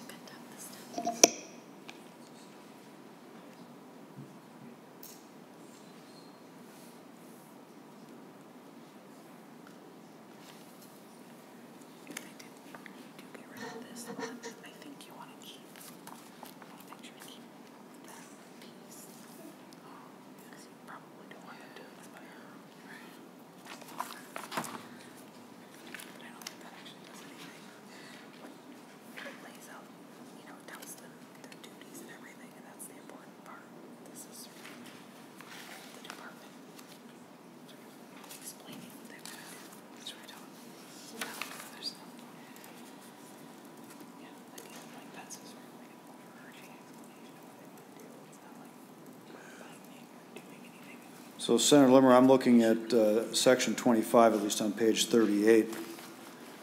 I'm not sure it's properly called a purpose statement. If you read the actual language, it seems to authorize the conducting a study and identifying what the study would cover. I would agree, Mr. Chairman. So maybe what needs to be changed, just delete the term purpose, because it's not really a purpose statement. Right. Senator Wiklund, Ms. Stengel, what do you think about that? Mr. Chair, I thought perhaps that clause A maybe wasn't doing a whole lot, but if you think it does, I do think that clause B is important. There, that starts on 39.1, because that seems to indicate that that it's not supposed to expire. So I don't think we'd want to remove that. But if there's no reason for that other clause A, or if it needs to be retermed, I guess I wouldn't be opposed to that. Ms. Stengel, does clause A need to exist to give the commissioner the authority to conduct those studies? Mr. Chair and members, I think paragraph A on 3830 doesn't provide any sort of legal operative language. If you look down in the subsequent subdivisions, that's where it tells them that they have access to data and what they shall do with that data and how the data is classified. But to Senator Wiklund's point, I do think paragraph B on 39.1 and 2 is necessary because it specifies that they shall not expire. All right, so Council Stengel, how would you suggest an amendment here to delete paragraph A, delete the word purpose, and on line 39.1, delete parenthetical B, so maybe you just have subdivision 1 without the parentheses A and B. It just says, notwithstanding any other law to the contrary, et cetera. Mr. Chair and members, if you're willing to be a little more creative with your motion, I think you could delete subdivision 1 entirely and instruct staff to move the language about the committee not expiring. Usually that sort of appears at the end of these sorts of things. There's sort of an expiration subdivision. So you could instruct staff to move a new subdivision after 42 line 9, which would be a new subdivision to say something to the effect of the provisions in this subdivision do not expire, or something to that effect. It just seems sort of odd to have that at the very beginning. Senator Limmer, is that what you'd like to do? Yes, Mr. Chair. So moved. Do we need any more clarification with regard to the motion to amend? Does council understand what's intended here? All right, Senator Limmer so moves. All those in favor say aye. Aye. Aye. Opposed? Motion prevails. The amendment is adopted. Senator Limmer, you also brought up the other Page 42. so-called purpose statement beginning at line 4211. Is that correct? That's correct.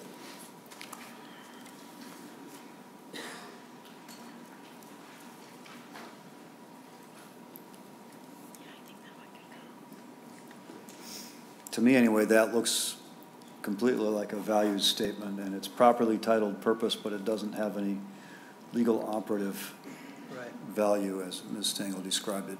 Senator Wiklund, Ms. Stengel, what do you think? Mr. Chair, I would agree that it doesn't seem like it doesn't help them understand or define what is allowed. It just describes. So if that's not something that we normally include when we're writing these kinds of bills, I'd be open to removing that. Sounds like a good opening statement to support the reason to vote for the provision, but not something we'd put in statute as an operative language. Ms. Stengel, would you concur from a legal standpoint as counsel? Mr. Chair, I do agree. Senator Limmer, you move to delete subdivision 1 there? Yes, lines 4211 through 17. And renumber the subsequent subdivisions accordingly. Subdivision. Any further discussion regarding that proposed amendment? All in favor say aye. Aye. Aye. Opposed? Motion prevails. The amendment's adopted. Senator Limmer. Mr. Chair, we haven't had a lot of discussion about jail practices. I was wondering if the author or someone from the department could just give me a 30,000-foot elevation description of what are we trying to do by affecting jail practices. I'm a little confused about where we're going on that. Mr. Chair, Senator Limber, are you on like page 46? Is that where you're looking? Yeah, well, yes, it starts on 46. I'm wondering if the Department of Health, if they have a subject matter expert on the health beginnings. Senator Wiklund is requesting the Department of Health to come forward and answer this question.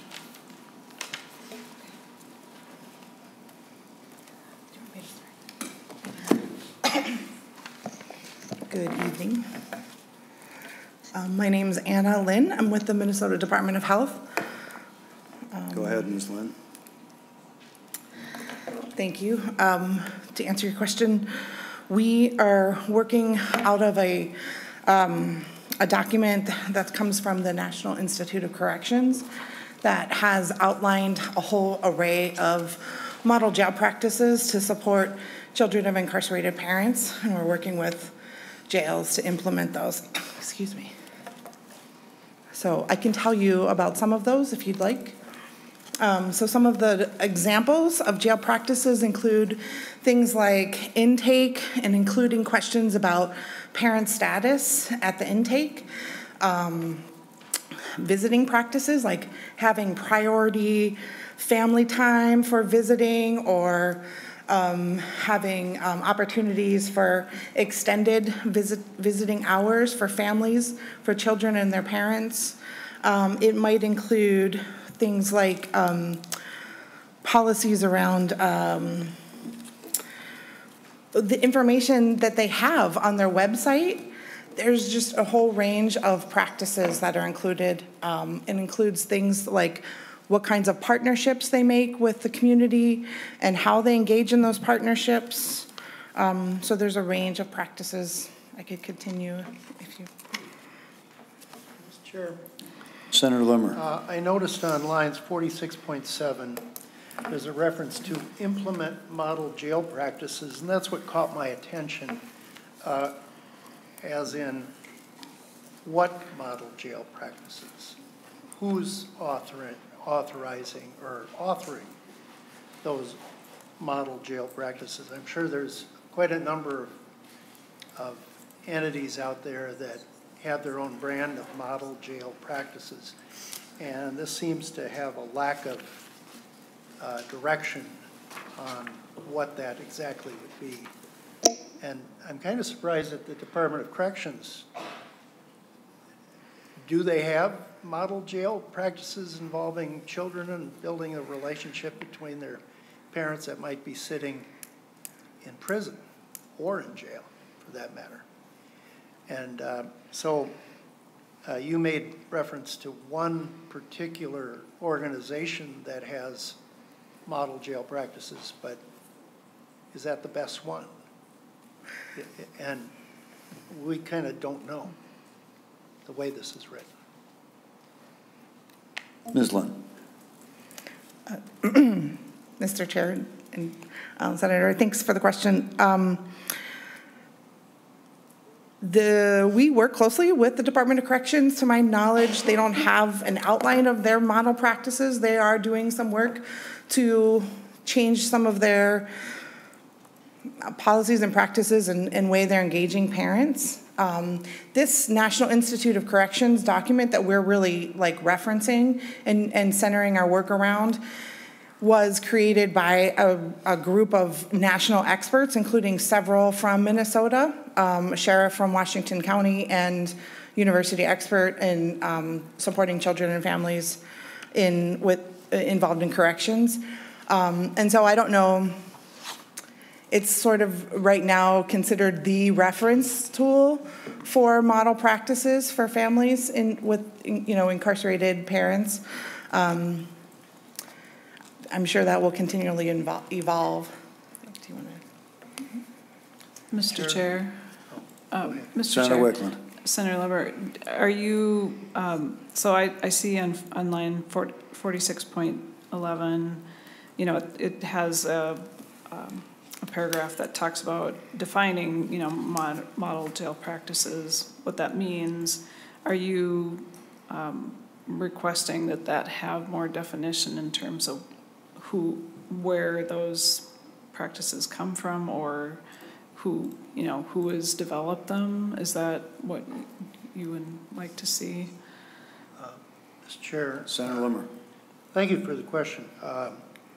I was just trying to find a little bit more definition of what these would be in a little more specificity. And the other question I did want to know is, has the Minnesota Sheriff's Association endorsed this direction? Ms. Lynn. Thank you. Mr. Chair and Senator.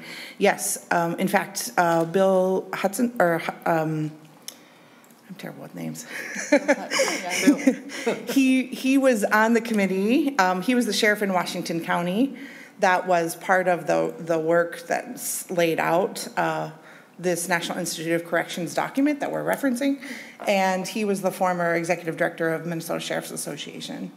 and has supported this effort continuously throughout the process. That's actually how we identified the current jails that are involved, was through MSA. So, Mr. Chairman, in looking at the list of activities or parameters, let's call it, 46.20 down to 28, it's all kind of recognizing the direction for a healthy relationship between a child and perhaps their parents that may have made some serious mistakes in their life and now they're sitting in jail. I don't see any reference to the department trying to recognize the possibility that bringing a child to a specific parent might be an unhealthy avenue. Parent might be abusive. Parent might be a sex offender, where the child is a target. And I certainly wouldn't want us to try and force a relationship with good intentions, but there hasn't been an analysis of that. So is there some assurance that that is not going to happen in this bill? Yeah, I can. Ms. Fogg. Thank you, Mr. Chair. Senator, thanks for that important question. That would certainly be a concern, and there's not any interest on the department in putting children in harm's way. The way that we have a program currently funded by federal dollars to do this work in six sites here in Minnesota. The program is, and we would continue to replicate this kind of program under this statute, that it's a voluntary participation by individual county jails. And we ask them to look at the current situation in their jail and figure out where the best opportunities lie for them to enhance connections for parents who are incarcerated. It is not a requirement. It is voluntary participation, and each individual county jail can set the parameters that match both the security and the safety of the jail population and their staff. So this would be is really a program that allows maximum flexibility and context in each individual site. I think there's a reference earlier on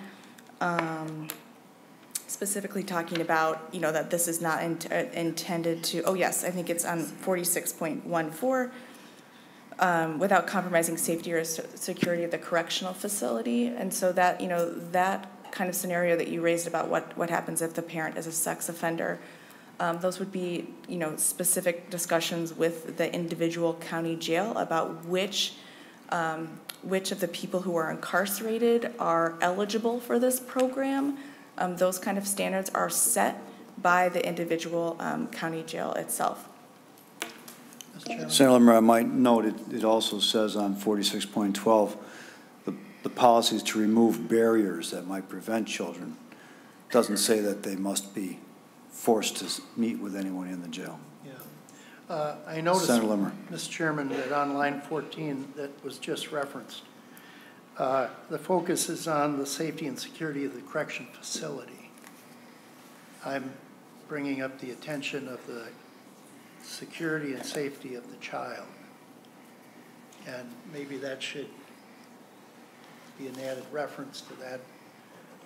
The voluntary program by a county jail, is it a voluntary program that elicits a voluntary activity by the child or the guardian or the remaining parent at home? Is it a voluntary program by them as well? Can they step away from that if they deem that it's not appropriate to keep that healthy relationship? It also raises the question if there's a divorce or estrangement by both parents. One's in jail and one doesn't want anything to do with that person in jail. Who has, and a divorce hasn't been fully established, custody of child, the child hasn't been established either. What parent has or does a parent have in the jail have any authority to advance that potential relationship or not? It kind of raises a few questions in my mind, but maybe I just know how sticky family law can be, and I'm just wondering, I just hope that we're not pressing too hard on this. Can anyone give me some assurance? And is it written into the bill that it's going to be recognized by law? Senator Limmer, I can't imagine a model policy that would force a custodial parent against their will to deliver a child to the jail to see an incarcerated parent. What if the custody of the child has not been established? Well, as a practical matter, Senator Limmer, if one parent is incarcerated and the other parent is taking care of the child outside of the jail, someone's got custody and it's not the incarcerated parent. So I'd have trouble seeing the practical impact here. Senator Westland. Thank you, Senator Latz. I just want to sort of come back to the purpose of this and to address some of these issues as well. It states that the purpose of this is to support children of incarcerated parents and their caregivers. We know that one of the adverse childhood experiences includes having a parent who is incarcerated. I have certainly had family law cases where a parent has been in jail or incarcerated for one reason or another. And oftentimes what happens is that parent is just suddenly absent. There's no conversation around it. There's no explanation, an age-appropriate explanation. And so what the child knows is that the parent's just gone. And if I understand what you're trying to do and kind of read the plain language of the bill, it's really developing this is for the purpose of supporting the children and helping help the jails develop a practice around that, which includes parenting classes or groups. Great things for a parent who's incarcerated. And also a family-focused reentry plan, because on the other side of this then, when the parent's been gone for a while and they're coming back, there needs to be, again, an age-appropriate, informed approach of bringing that parent back into the home. And even in cases where the parents are divorced, the child, from our perspective, unless there's a danger of harm, a history of abuse and so on, we do try to preserve parental relationships because we know that generally speaking, with some exceptions, that's going to be best for the child. And so I think Senator Latz is correct that if someone's in jail and someone's not in jail, the custodial parent is the person who has custody of the child. And these may be some things, however, that if there are some model practices, part of the focus here is also to help the caregivers of the child as well. And so it just seems to me that this provides an opportunity to really support the child, to provide some support for the caregiver as well, to try and turn a situation that's very devastating often for kids to have a parent absent and provide some support. Is there any further discussion on the A5 amendment? Senator Cruin. Thank you, Mr. Chair. My questions are on Section 18, and I know you said that jurisdiction was limited to 21.29 through... Yeah, let's focus on the data provision of it then, Senator Cruin. Thank you, Mr. Chair. I believe you said this morning that we won't pull every bill into our committee that only has civil penalties, but if the bill ends up in our committee, we can discuss those provisions that contain civil penalties. So I believe that this entire section would fall under the jurisdiction as you outlined it this morning. Are you trying to hoist me on my own petard here, Senator Cruin?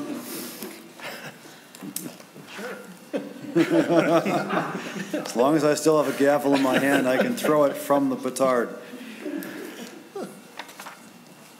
Senator Kroon? Thank you, Mr. Keep Chair. in mind also, it's 5 minutes to 11 p.m. I will be brief. And I'm just trying to get to the bottom of, what would give rise to these civil penalties in Section 18 and clarify some of the language. And Mr. Selwood, I believe, testified on this provision, and directing your attention to lines 21.12 through 21.15. Can you tell me what applicable to the next calendar year means? Does that mean that the manufacturers have to report what the price is going to be for the following year? Is that how that's interpreted? Can you, Mr. Chair? Senator Wiklund. Senator Kroon, can you repeat the question, please? So when it says applicable to the next calendar year, I assume that means the following calendar year, which would mean if it's due on July 31st, it would mean 5 to 17 months out into the future. Am I understanding that correctly, the interpretation of that? Mr. Chair, members of the committee, that would be my interpretation as well. It wouldn't go from July to July, but January to December. Right, and so Senator Kroon. thank you, Mr. Chair, and thank you for that response. So when they're reporting that price on July 31st, they're projecting apparently what the price is going to be 5 to 17 months in the future, as I understand it. And we heard testimony about how that is not practical and potentially not possible. And I'm just wondering if the chief author has given that, disputes that, whether or not it would be practical or possible to come up with that price that far out in advance. Senator Wiklund. Mr. Chair, Senator Kroon, I think that this is adding to, or no, this is from Senate bill. Is this 328? 328, yep. I was thinking it was from the other price transparency, but it's not. So this was not originally my bill that I was carrying, so I'm not necessarily as familiar with that level of detail. So I would be speculating. I guess since it's written that way, then I believe they have the intent that it would be possible for the manufacturer to be reporting that. Mr. Chair. Senator Kroon. Thank you, Mr. Chair.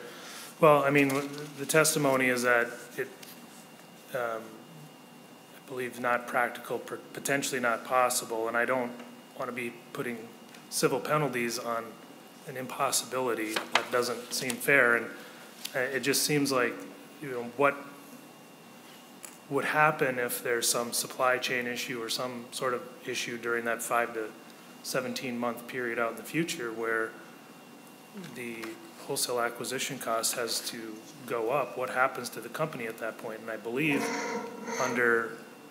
in lines 22.3 and 22.4, they would be subject to disciplinary action, which could include a civil penalty up to $10,000 per occurrence. So I think it's pretty important that what we're asking the manufacturers to do is not only possible but practical, and setting a price that far out in the future seems problematic to me. But I'm going to move on to lines 22.9 through 22.13. And it says that the manufacturer may increase the wholesale acquisition cost of the drug for the next calendar year only after providing the commissioner with at least 90 days notice. Can you tell me what 90 days notice before when? Or what's the time period there that it's referring to?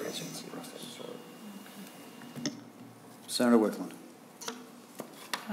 Mr. Chair, Senator Kroon, I was just looking, or we were just looking on subdivision 4 where the price change, is that, yeah.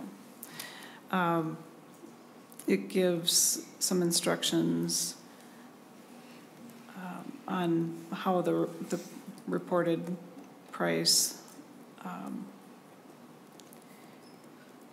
the manufacturer may increase the wholesale. I think that gives some detail about what they can do if they don't have, I don't know, I'll let the Senate Council explain, because I think I'm struggling here. Thank you, Mr. Chair, members of the committee. So my reading of subdivision 4 in conjunction with subdivision 2 is that based on that projection of the wholesale acquisition cost, if the manufacturer, based on the drugs in their formulary, kind of disagree with that projection, then they can work with the Commissioner of Commerce for the next calendar year to appropriately increase the wholesale acquisition cost of the drug. They do have to provide 90 days written notice in order to do so, but it does at least give them the option, at least in my interpretation, to kind of correct for any deficiencies and work through it with regulatory authorities. Senator Kroon. Thank you, Mr. Chair. I guess that is one interpretation, and that's exactly the question that I followed up with, is what that 90 days actually means.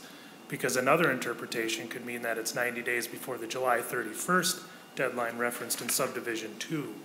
And it adds another notice. So if you want to increase it for the following calendar year, you got to do it 90 days before July 31st. Or it could be the interpretation that you just outlined, that it's 90 days before the calendar year, that would take place sometime after July 31st, but 90 days before the calendar year. I think the language is very unclear what that means, and if we're talking about $10,000 civil penalty per occurrence, it seems like that language needs to be cleared up, what the intent of that actually is, and then to make sure that the wording reflects that intent. So we're not setting up these manufacturers to be in a state of confusion over what their requirements are. But even if your interpretation is the correct one, that's still 90 days before a calendar year. So it's not like they just, if the price goes up, they just have to give 90 days notice and get permission to increase it. It's 90 days before the calendar year, so you're still talking 13 months out into the future instead of 17. So it's marginally better, but it's still very problematic. So if the intent is that they have an opportunity to raise that price with 90 days notice period, then that calendar year language should be removed. I don't know what the intent here is. I would prefer the latter, to give some flexibility to the manufacturers for market condition change, that so they can have a 90-day notice where they can then get that price increased, and it doesn't necessarily have to be 90 days before a calendar year. Those are my comments, and anybody has any response, go ahead. Senator Wiklund or Mr. Mr. Chair, Huddle to that point? Mr. Chair, Senator Green, I can go back and talk with the original, the bill author, and see if we can, if I can understand better what the intent was and how we might need to rephrase that, unless you had some other suggestion or comment about it. Well, I'm just not seeing a conflict between subdivision 2 and subdivision 4. Okay. And subdivision 4 deals specifically with price changes on drugs already included in the formulary. And subdivision 2 applies to other information, including price information for a certain class of drugs. Doesn't talk about changing pricing or anything like that. So the way I read subdivision 4, the 90 days written notice is 90 days before increasing the price. Manufacturer may increase the price or the cost with at least 90 days written notice. So price can't go up until 90 days after they've given the notice. That's that. Mr. Chair, but why does it then say for the next calendar year? Why is that language in there?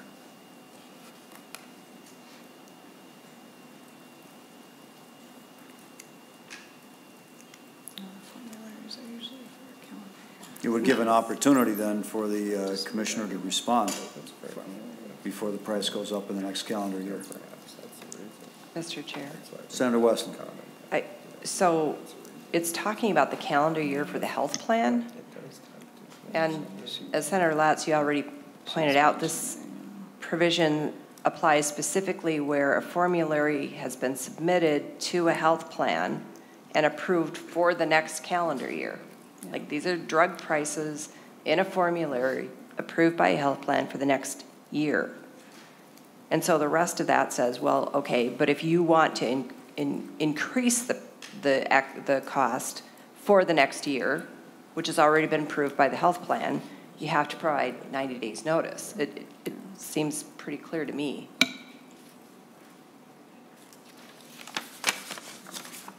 Any other discussion on the A5 amendment? Mr. Chair, with all due respect, I don't think this language is clear at all. Where the 90 days, how they relate to one another.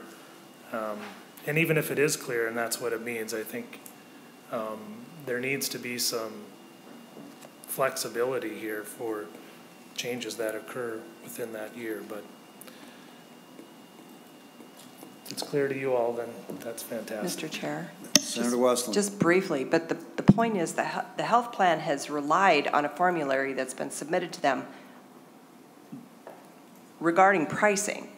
And so if they're going to then change the prices after they've submitted it, it's saying, great, but you have to give notice in order to do that.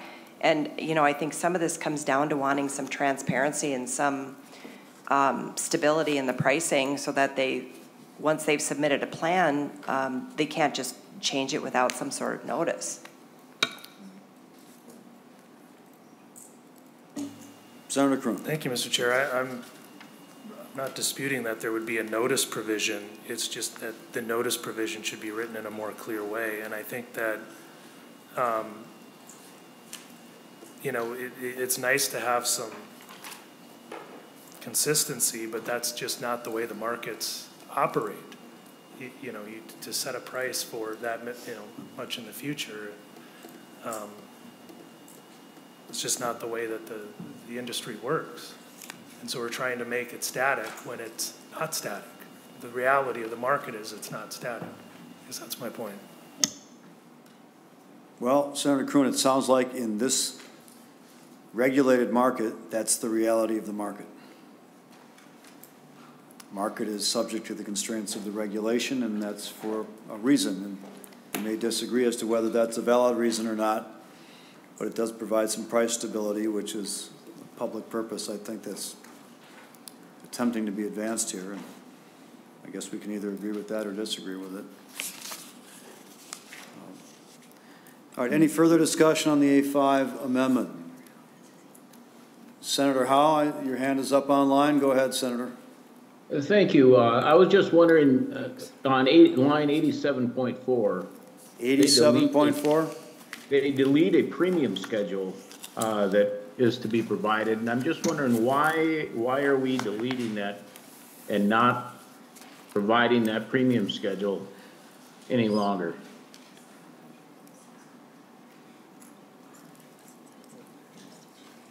No, it's not. If someone quickly knows the answer to that question, which doesn't seem to be within our jurisdiction, we'll take an answer to the question. But we're not going to go too far down this rabbit hole. Senator Howe seems to like asking questions about provisions and bills that are not within our jurisdiction. Well, I'm sorry, Mr. Chair. I kind of missed that piece where we went through exactly what was in our scope, so I apologize for that. No, that's fine. We seem to have someone here who knows the answer to the question, so ma'am, go ahead and introduce yourself and answer the question. Thank you, Mr. Chair. Tara Borton, Department of Human Services Child Support Division. That language is re-added further on in the bill. So, and I apologize, I didn't have time to look up exactly the line, but that is not coming out. That was just a sort of reorganization. Thank you, Mr. Chair. All right. Any other discussion relating to the A5 amendment? Seeing none. So what we need to do procedurally here, members, is add the A6 to the A5. So Senator Westland, moves, is that okay? No? Okay, yes. Senator Westland moves that the A6 amendment be added to the A5 amendment. All those in favor say aye. Aye. Opposed? Motion is adopted. The motion passes. The amendment is adopted. Now we have the A5 amendment as amended by the A6 amendment, which also contains its own amendments. To which we want to add one other provision, that council be directed to make conforming and technical changes to reflect the changes made in this committee.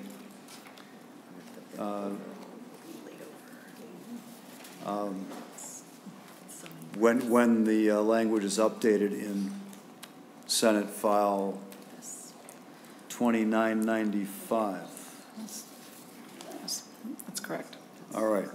So that would be the ultimate motion here for the A5 amendment. Is there any confusion on that language? So Senator Westland moves that the A5 amendment, as amended by the A6 amendment and as amended otherwise during this committee proceeding, to which also will be added the direction to council to make conforming and technical changes, etc., be adopted. All those in favor say aye. Aye. Aye. Opposed? Motion prevails. The amendment is adopted. Now we have Senate File 1681 as amended by the A5 and all of its attendant amended language. And is it better to do a committee report to engross this, or just lay it over? I think it's better to lay it over, because otherwise engrossing has to do all this work. Okay. So, members, what we're going to do now, having conducted our judiciary hearing and fixed all of the language that we think needs to be fixed as a result of this hearing, we've given clear direction to council and whoever is going to draft up the final bill and whatever bill is moving forward here with this language, so we can lay this on the table, or lay it over, rather. So we will lay Senate File 1681 as amended over. That concludes our work on Senate File 1681. That also concludes our work on our agenda for today. Members, thank you for your patience and for your long work. Yes, the advantage of getting this done now is we will not have a judiciary hearing on Friday, but we will be on the floor. Mr. Chairman?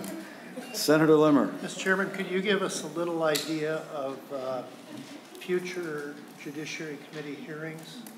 Are we planning on having an ongoing meeting until May, or when do you think that might end?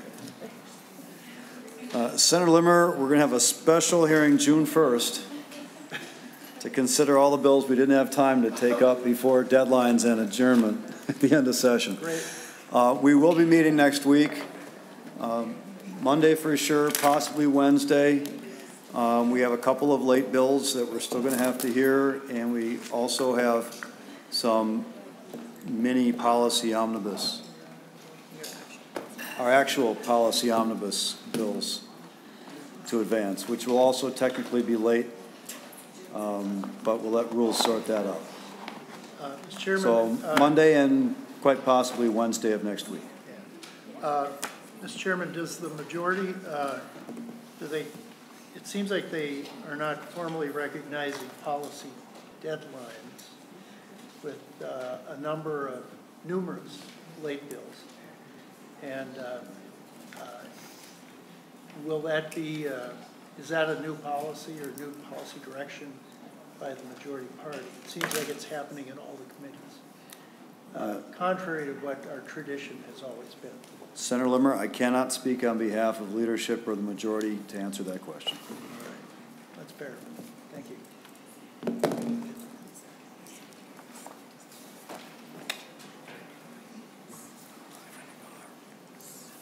All right, there being no further business to come before the Judiciary Committee tonight, we are adjourned.